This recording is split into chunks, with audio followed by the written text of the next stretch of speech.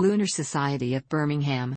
The Lunar Society of Birmingham was a dinner club and informal learned society of prominent figures in the Midlands Enlightenment, including industrialists, natural philosophers and intellectuals, who met regularly between 1765 and 1813 in Birmingham, England.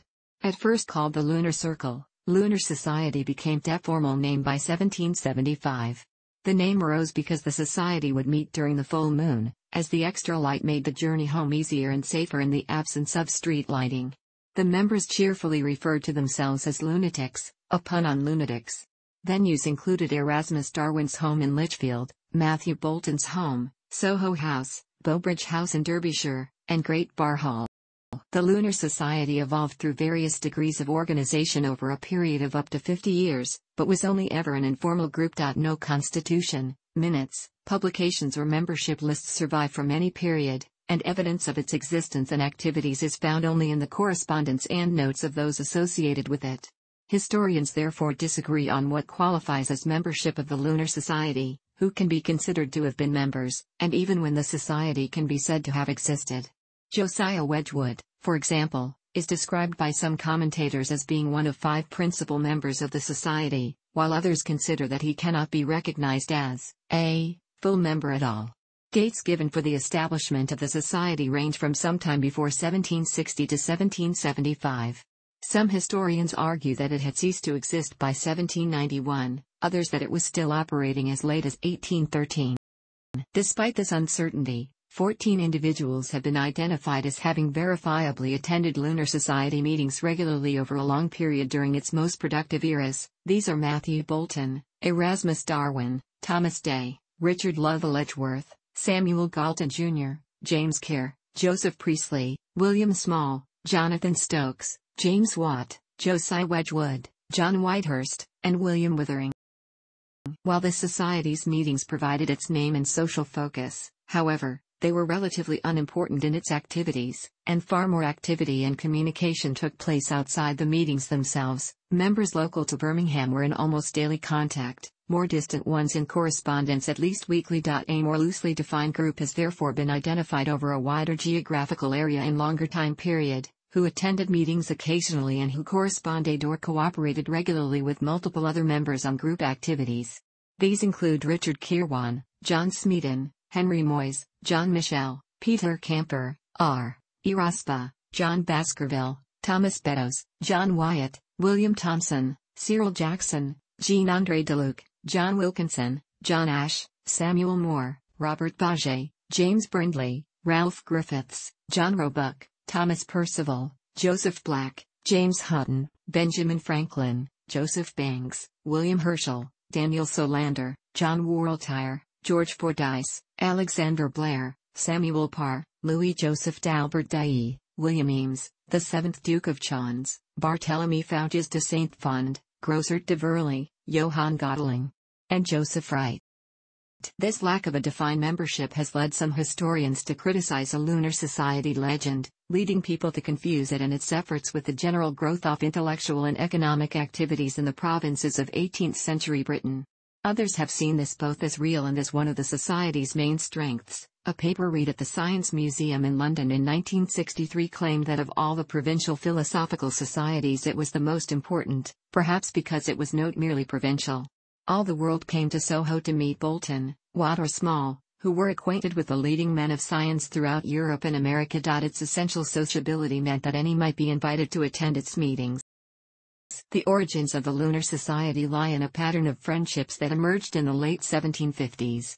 Matthew Boulton and Erasmus Darwin met sometime between 1757 and 1758, possibly through family connections, as Boulton's mother's family were patients of Darwin, or possibly those shared friendships, as both were admirers of the printer John Baskerville and friends of the astronomer and geologist John Michel, a regular visitor to Darwin's house in Lichfield. Darwin was a physician and poet who had studied at Cambridge and Edinburgh. Boulton had left school at 14 and started work in his father's business making metal goods in Birmingham at the age of 21.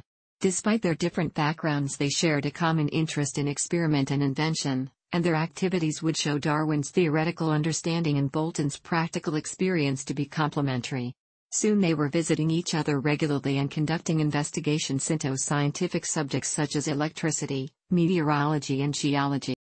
Around the same time the Derby-based clockmaker John Whitehurst became a friend, first of Boulton and subsequently of Darwin, through his business supplying clock movements to Boulton's ormolu manufacturing operation.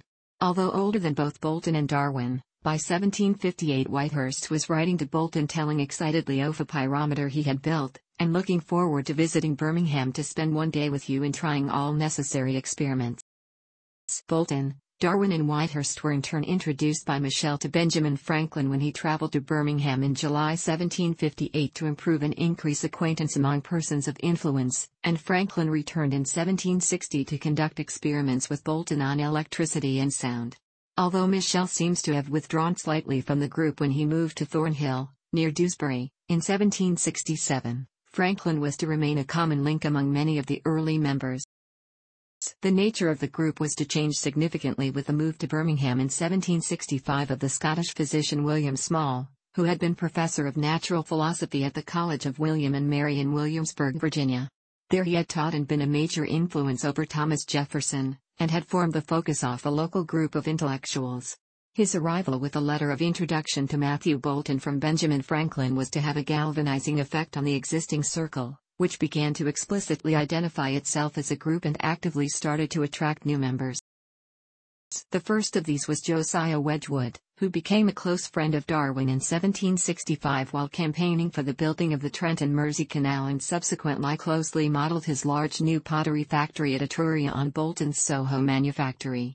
Another new recruit, Richard Lovell Letchworth, met Darwin, Small and Boulton in 1766 through a shared interest in carriage design, and he in turn introduced his friend and fellow Rousseau admirer Thomas Day, with whom he had studied at Corpus Christi, Oxford. In 1767 James Clear visited Darwin in Lichfield, where he was introduced to Boulton, Small, Wedgwood and Whitehurst and subsequently decided to move to Birmingham.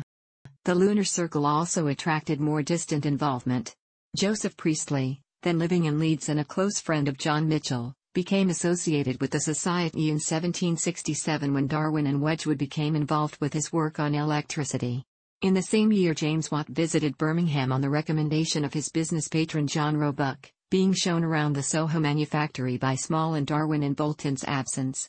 Although neither Priestley nor Watt were to move to Birmingham for several years, both were to be in constant communication with the Birmingham members and central to the Circle's activities from 1767.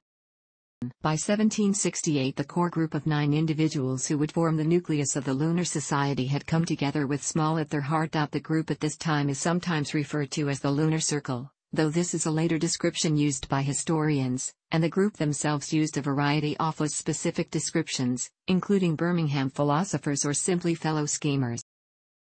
If William Small's arrival in 1765 had been the catalyst to the development of the Lunar Circle as a cohesive group, his death, probably from malaria, in 1775 was to mark another change in its structure. Small had been the key link between the members, and in his absence those remaining moved to place the group on a more organized footing. Meetings were to be held on the Sunday nearest the full moon, lasting from 2 o'clock in the afternoon until 8 o'clock in the evening. The first was probably that held on December 31, 1775, and the lunar name is first recorded in 1776. The era also saw significant changes in membership. William Withering, like Small a physician, was already an acquaintance of Darwin, Boulton and Wedgwood when moved from Stafford to Birmingham and became a member of the Society in 1776. John Whitehurst's move to London in 1775 had a less dramatic effect. He kept in regular contact with other members of the Society and remained an occasional attender of meetings. The leading figure behind the establishment of the Society as a more organized body during this early period seems to have been Matthew Boulton. His home at Soho House in Handsworth was the principal venue for meetings, and in 1776 he is recorded as planning to make many motions to the members respecting new laws and regulations, such as will tend to prevent the decline of a society which I hope will be lasting.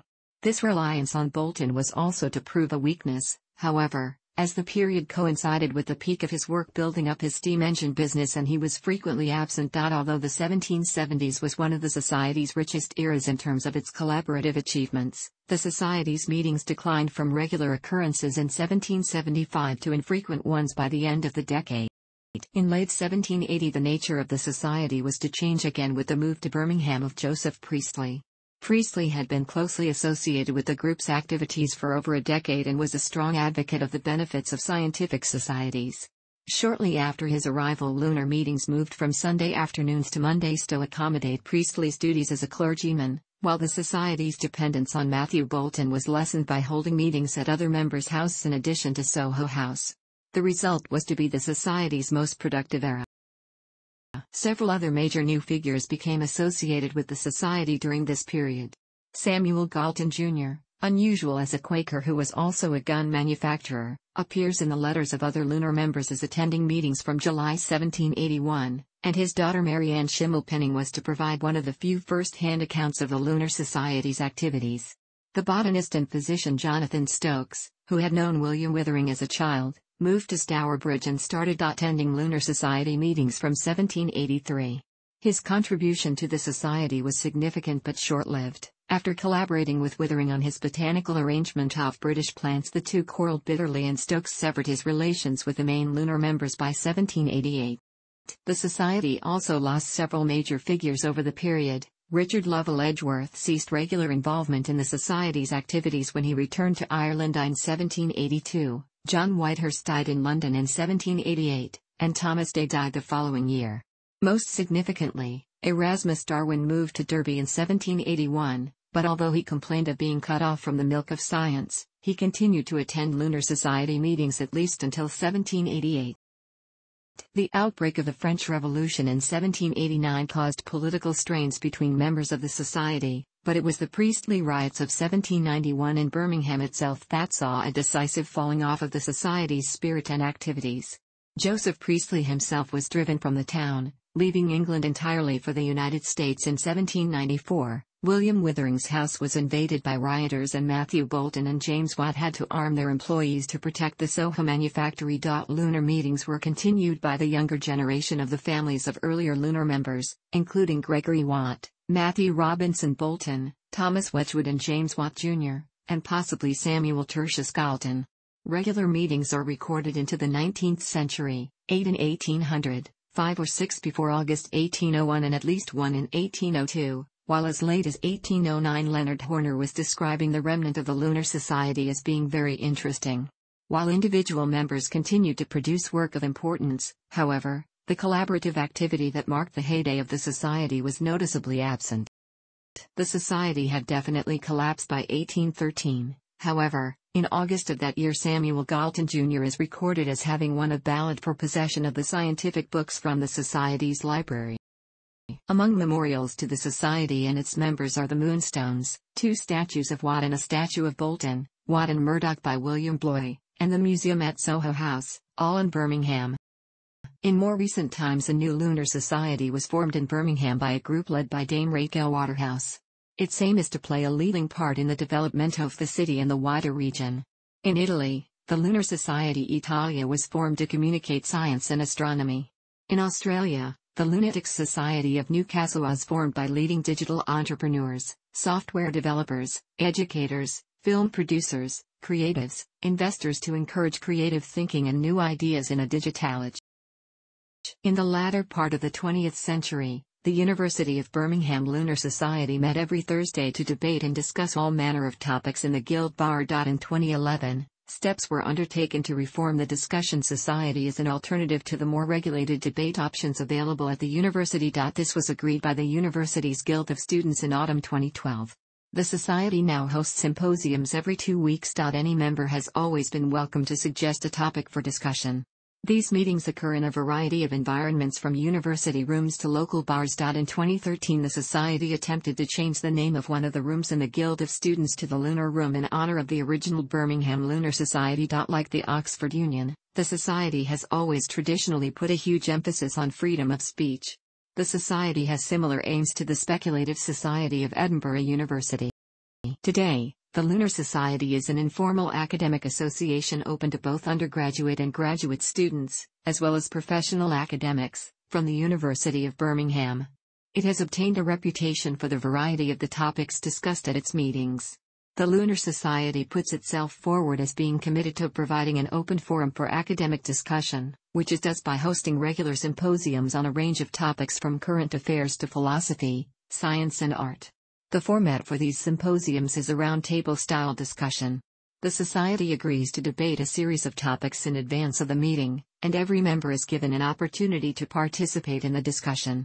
To ensure the discussion retains order, they are presided over by a chairperson. In keeping with the tradition of the Society and to help with identification, the chairperson wears the Connor Clark academic robe, donated to the Society by a previous Lunar Society president. Freedom of speech has played an integral part of the Society's history. The Society was founded as a resistance to the more regulated debate societies on campus. To ensure this freedom of speech, the Society follows the Chatham House rule. Those who attend are free to use the content discussed at meetings but must not identify the speaker. The Society is supported by a committee, who help coordinate topics, organize and publicize events, ensure a rotating chair and undertake fundraising. A number of noted University of Birmingham alumni have been involved with the Society's committee. Former members of the Society have gone on to senior positions in the media and business.